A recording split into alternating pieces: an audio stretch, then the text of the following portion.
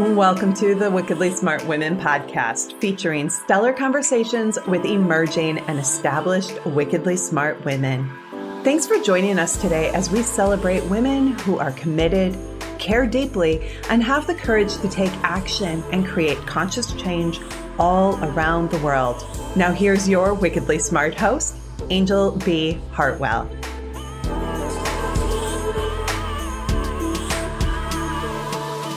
Welcome to another episode of the Wickedly Smart Women podcast, where we celebrate wickedly smart women and provide our listeners with a wealth of wisdom along with immediately actionable steps to be smarter, spunkier, and more successful in their impact and their leadership. This is your host, Angel B. Hartwell, and today we welcome our special guest, Laura Browne. Laura is a corporate trainer, author, and certified business coach with more than 20 years of experience in global human resources and management development. She has trained and coached female leaders from Fortune 100 companies, written for Forbes, and has been quoted as a business expert in publications including Cosmopolitan, Family Circle Magazine, and USA Weekend. Laura is the author of 10 books, including Increase Your Income, 7 Rules for Women Who Want to Make More Money at Work. She now helps women to be more confident, more successful, and make more money through online training programs. So I am so delighted to have you here today. I met Laura at the National Publicity Summit, and she was really a standout speaker, and I got very excited to bring her onto the show. So welcome to the show, Laura. Oh, Angel, thank you so much. I am so excited to be here today. Well, you and I share a similar vision. We both want women to increase our income. Everybody, all the women out there, please increase your income. So I want to start today, Laura, by asking you, were you always, when you were maybe a kid, were you like the entrepreneurial kid? Were you the kid who was paying attention to the money in the family? Were you the one, like my mom actually taught me how to do bookkeeping when I was 7 and had me making change for the ladies in her in-house yarn shop that we had. So was that you, or did you come to this in some other way? Oh, Angel, I wish that had been me. No, that wasn't me at all. No, I mean, I had a job from 16, but I wasn't an entrepreneur. No, the way I actually got to this is early in my career. I thought I need to make some more money. So I got myself together. I walked into my boss's office. I asked for a raise and he immediately shut me down and said, no, I mean, right away. It was awful. I was so embarrassed. I went home and I thought, I'm just going to quit my job. I don't even think I can go into work again the next day. But a friend of mine, I talked her through it and she said, well, why did he say you're not getting a raise? I said, I don't know. He just said I can't get a raise. And so I went in the next day and I talked to him and I asked him, well, why am I not getting a raise? And he said, oh, Laura, you'll get a raise in a couple of months when it's raise time. And honest to goodness, that was the first time I'd ever heard that there was a raise time in my company. And then from that, I started realizing, and I had a conversation with him and he said, because I asked him, well, so what do I need to do? And he said, no, you'll be fine. You'll get a raise. I said, no, what do I need to do to get the best raise possible? And then I started sharing that with my female friends, and I started learning how hard it was for everybody. So that started me on my journey. I'm afraid not being an entrepreneur at 12. Well, I love this because what you're pointing to here, Laura, is something that is, kind of ubiquitous across the board, regardless of whether you're in a leadership position in a corporate environment or whether you're being entrepreneurial. There is so many times that we don't know what we don't know.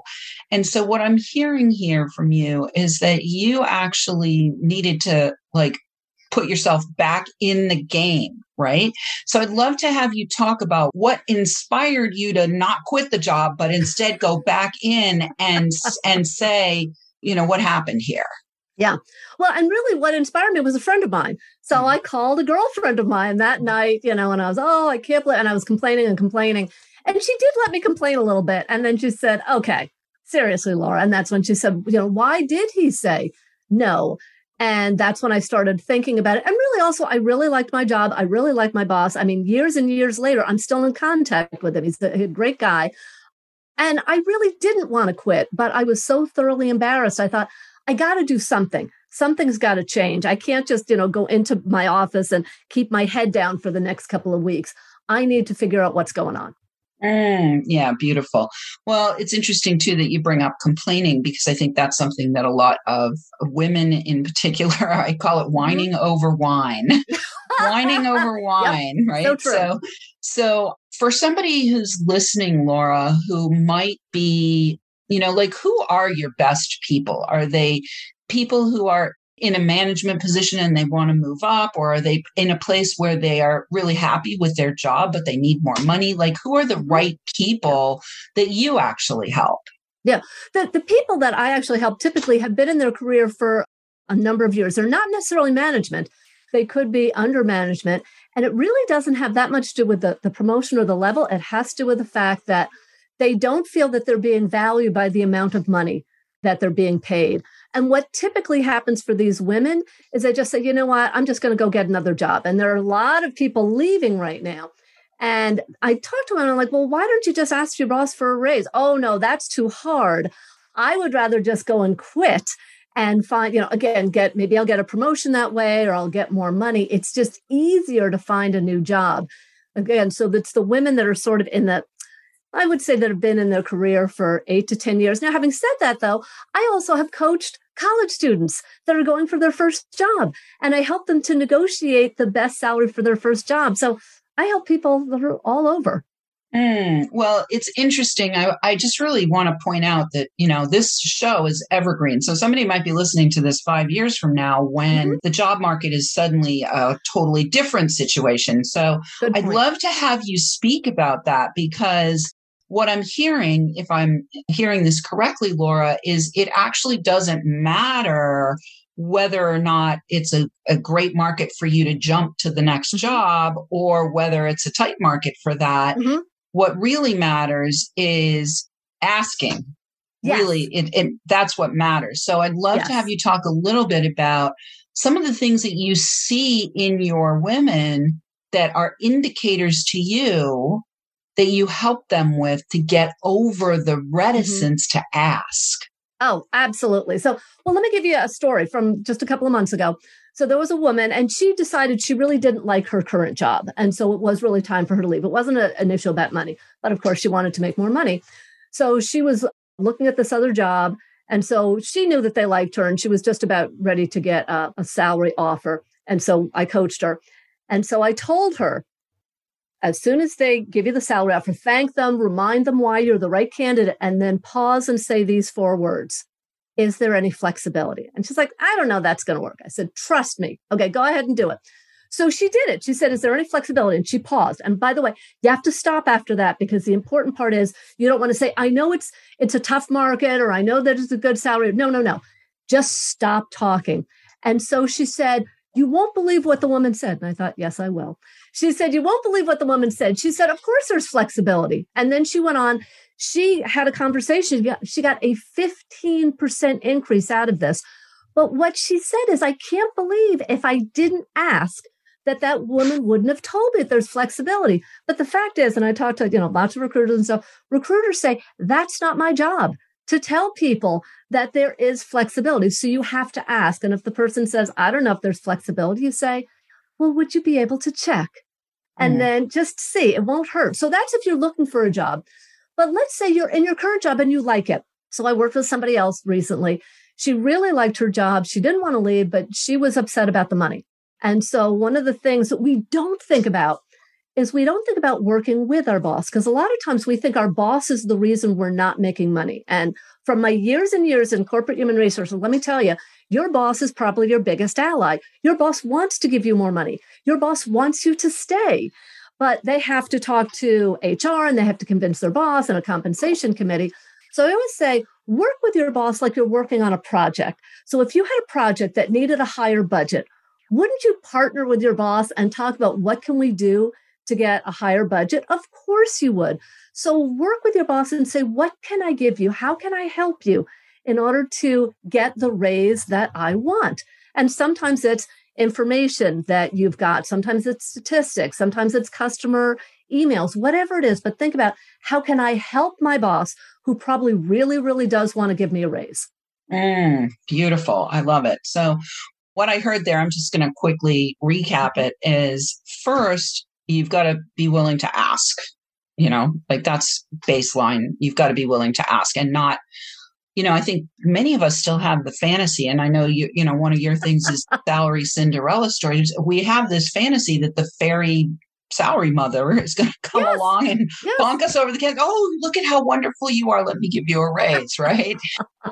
And so step one is really beginning to become courageous in the asking. But the next thing I heard was that there's got to be some questions that they may not know. Like, our listeners may not know the right questions to ask, or even, the right way to ask them. So I heard two things there: the asking of the asking of specific questions, and then the way of asking such that there's a pause or a gap, or like, you don't need to justify yourself. You don't need to make any kind of case necessarily. But what I am also hearing, the last piece I heard, was to partner, like to really, to make it a collaborative experience rather than a combative experience. That's a great way to say it. Yes. And I want to go back to one of the first things you said, because it's so key. You have to clearly ask, because I worked with this other woman and she said, well, that's not going to work because I already tried it. And I said, okay, well, help me to understand. Tell me what you said. And she said, well, I went to my boss and I said, it would be really nice to make more money. And you know what he did? He laughed and he said, yes, it would be. Okay. And so I pointed out to her, that really wasn't an ask. He heard it just as a comment. And so she really needed to go to him, which is what she did later on, and say, I want to talk to you about getting a salary increase. Now he heard that, and now he was able to listen. But the other thing is you also have to be ready to hear no. And so that's really, when you said step up and be courageous, that's what a lot of times stops women. They're like, oh, but what if I hear no? And I tell them, yeah, but what if you hear yes? Isn't a few minutes of being uncomfortable worth a couple of $1,000? I know it is for me. And so a lot of times we're just so afraid. And we think, if I hear no, I'm going to have to quit my job. But what I learned and what I teach women is no doesn't mean no forever. No means no for right now, just like I did. Then you can go back and say, well, help me to understand what's getting in the way. What needs to change? What needs to go on? What else do you need? And that could be the great conversation that gets you a really good raise in a couple of months. Beautiful. Well, we're going to have to take a quick break here, but when we come back, we're going to let you all know where you can get in touch with Laura. Right now, though, Wickedly Smart Women, we could use your help. If you are enjoying the show and want us to stay on the air, please consider making a donation at www.wickedlysmartwomen.com. We'd also like to ask you to share with your lovely lady friends who you think might benefit from our content. Help a gal out and let your sisters, mothers, daughters, friends, and colleagues, especially those colleagues who are in a corporate environment for this particular episode, know about our show so that we can serve them too. I am celebrating and saying thank you to my amazing team behind the scenes, because we have just won our 5th award. We just found out last night that we won an award of distinction from the Communicator Awards, the 28th Annual Communicator Awards. And the category was under featured podcast host. So I'm excited. I actually got an award for me. So I'm grateful for that. And, that's because of you, listeners. So I do want to say a big, huge thank you to all of our listeners who are downloading, rating, and reviewing. We're welcoming thousands and thousands of downloads from all over the world. We're about to hit another milestone with that. And I want to shout out this week to our listeners we got 98 countries downloading now. So let me pick, Croatia, the Czech Republic, and China, all the C's today. And we'll be right back with Laura Browne.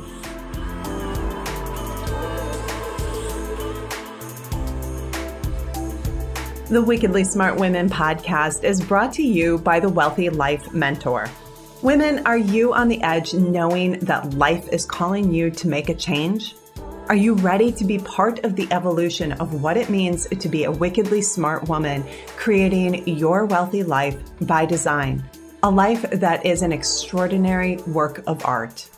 Angel B. Hartwell, the Wealthy Life Mentor, is hired by women in transition.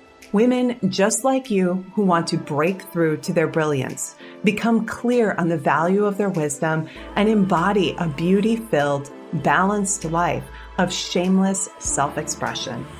Discover your wealthy life readiness by taking the quiz at quiz.wealthylifementor.com.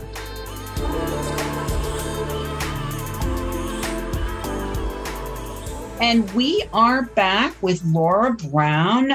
Before we went to the break, we were talking about all the right things to do to get your raise. And you can find out more about Laura and what she's offering at careertipsforwomen.com.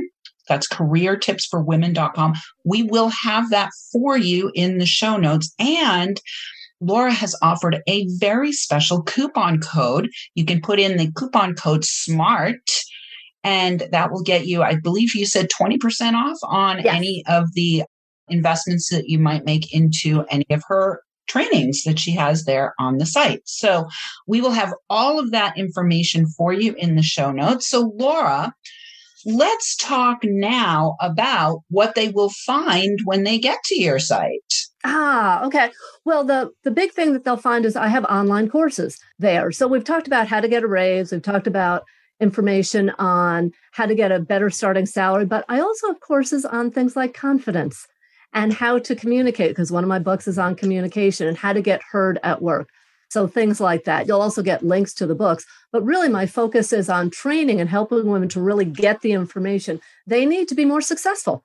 Beautiful. I love it. All right. So now I have to ask the magic question, because we have listeners who are both. You know, we have listeners who are in corporate environments and we have listeners who are entrepreneurial. And I think we're all the CEO of our own life. So what I'd like to ask you now, Laura, is at what point did you make the decision to take the flying leap out of the corporate cubicle spaces and into building your own business and entrepreneurship?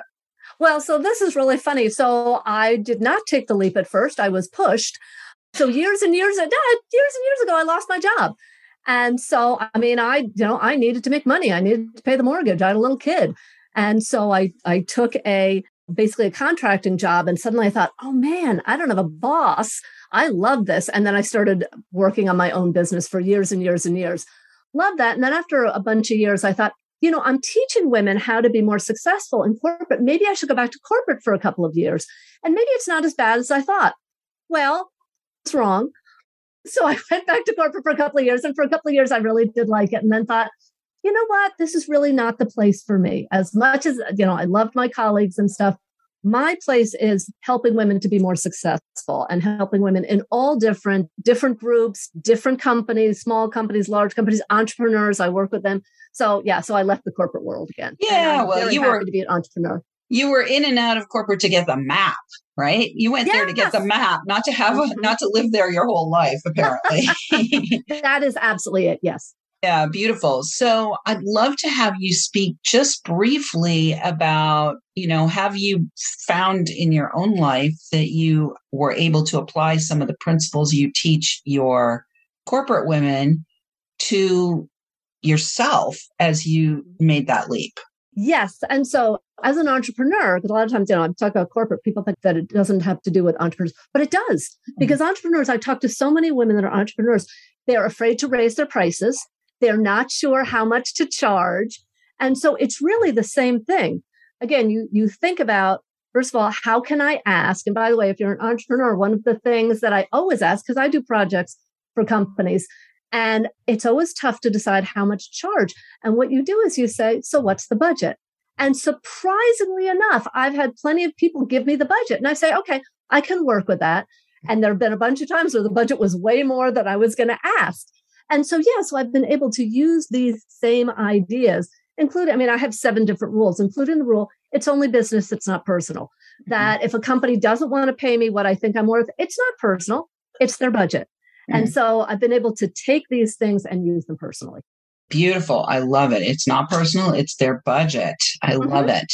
All right. So I'm being inspired right now, Laura, to talk, because I think we need to, about it's still a situation where primarily the men are making the decisions about the budget. The men are making the decisions about who gets a raise. The men are, I mean, it's way better, I'm sure, than it was when you and I were both way back at the beginning, yes, where, you know, it was a lot more, even more restrictive. But I'd love to have you speak a little bit to how you support your women to, be in an environment that may not be as nurturing for them and still get what they require in order to thrive. Yeah, I'm so glad you asked that. And actually, in corporations, I've trained female leaders, like just classes of female leaders. And there was always that question like, well, why do women need some sort of separate training course? And my answer was always, because we're going to talk about things that a lot of times men get informally, and these women need formally. Now, I'm making some big generalizations here, so understand that. So there's a lot of really good research out there, and I talk to women about the fact that in general, big generalizations, in general, men in corporations tend to be more competitive, and women tend to be more cooperative. And so the first thing you need to do is simply recognize that when you see it, then you see the corporate landscape differently. So, when your colleague speaks over you in a meeting and says, I'm going to take that project instead of you, instead of feeling really upset about it, like taking it personally, you're like, okay, well, he saw that as a way to move up. I need to understand that may be the way to get ahead in my company. So first of all, recognize it.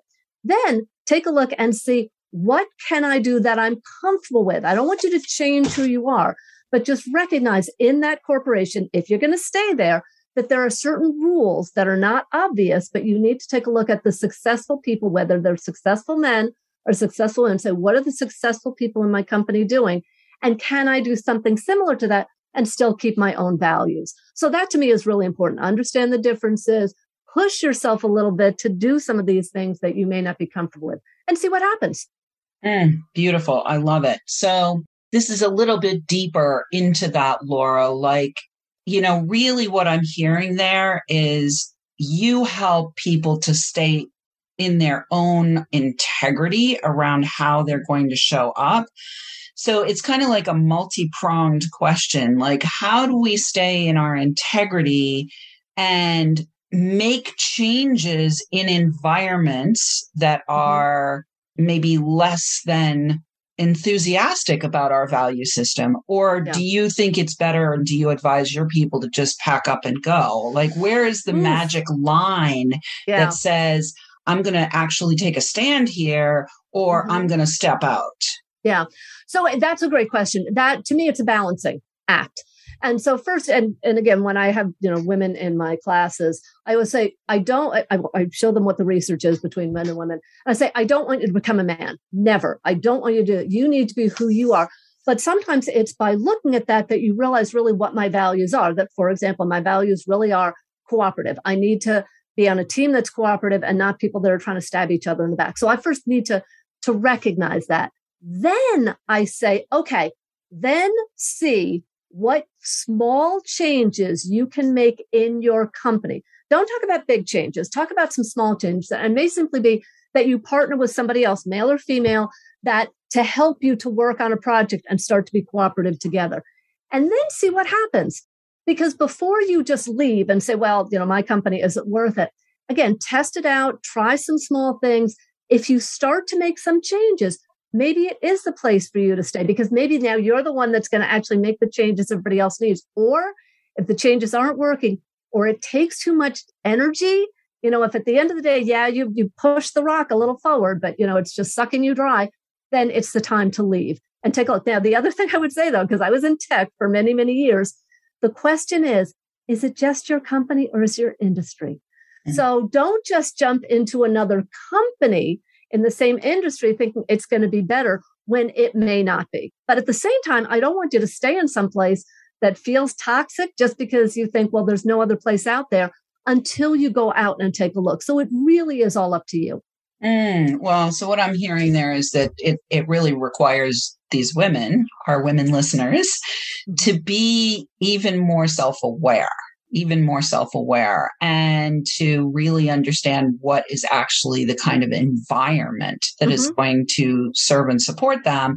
One of the things that when you think about a corporate environment, the employee is investing their life and the corporation is investing a lot of resources. So when that match is initially made, down the road a piece, it becomes expensive for both people, for both sides of the equation.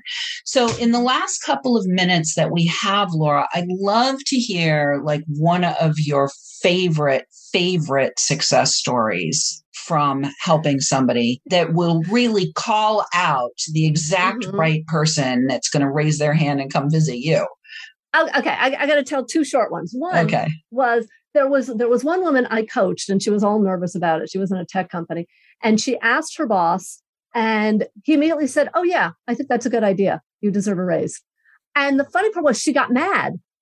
She's like, "Well, why didn't you say anything before?" And he said, "Well, because his answer was because you didn't ask. I've been thinking about it." And she said to me later, "He's been thinking about this for months, but he didn't do anything about it until I asked him." And so I just want you to think about, we've been focusing on no. Chances are, honestly, the answer is going to be maybe when you ask, and they're going to need some more time and things like that.